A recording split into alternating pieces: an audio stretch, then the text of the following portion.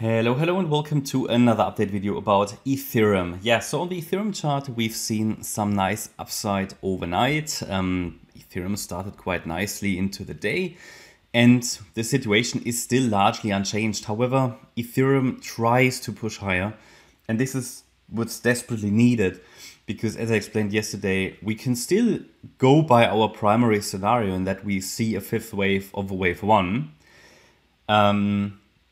That is still the expectation because it would just produce the most ideal structure in a 5-wave move to the upside.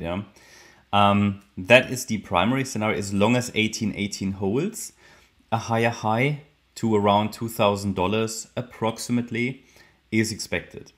Now, of course, as you know, Ethereum came down quite deep, reacted basically perfectly to the 50% retracement, and is trying to push higher. However, it hasn't made a higher high yet. So I cannot confirm at any stage here, well, at this stage I can't confirm that it has bottomed in wave 4. But there is a potential and it desperately needs to push higher because if it doesn't, then we're going to morph into the alternative structure. Now, it wouldn't be a disaster. It would just not be preferred because it would shed some doubt on this overall assumption that a larger wave 2 finished on the 15th of June, because if we go with the alternative, yes, it would be bullish as well. It would assume that the wave 1 finished here on Friday. We're coming down in a wave 2, but then I don't have a very clear 5-wave move to the upside. It leaves the door open to a much lower or stronger decline if this here was indeed just a B wave top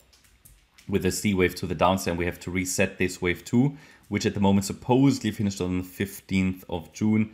Just resets it a bit lower, okay? But yeah, for now, I go with what we've got, the primary scenario, but Ethereum is just at a key pivot point, the key decision point, and I will show you why. So, I explained to you yesterday that obviously this low needs to hold. If it doesn't, then yeah, we're going into the, let's say, the alternative count. Again, wouldn't be a disaster, would also be bullish, but short-term bearish, because it would go a little lower. In this particular scenario, it's possible to count a 1-2 setup, a small 1-2 setup of the Wednesday lows. Yeah, wave 1 to the upside, wave 2 to the downside, and maybe now here a third wave in the making. But in this third wave, it desperately needs to break above that wave 4 high at 1913.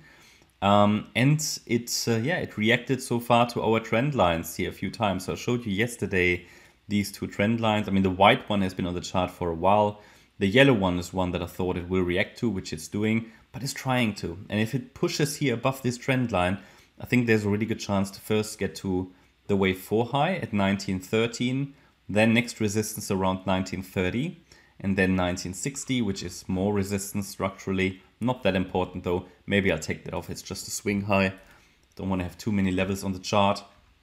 Very important one will be around $2,000, which is also where I see approximately the end of the wave 5 at the moment. If it extends much higher, then I have to assume we're already in some kind of a third wave or so, which is always possible, right? But it would just not be the ideal structure. I'm not primarily looking for that, but it's of course possible that it extends much higher if we really are in a larger third wave.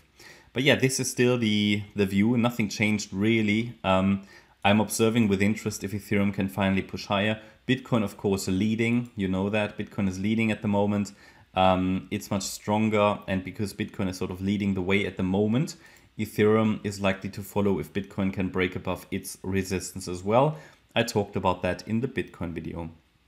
Okay, that's my update about Ethereum. I hope you liked the update. If you did, please hit the like button, leave a comment and subscribe. And if you really like the content, then please check out the channel membership. Thanks a lot for watching. Bye-bye.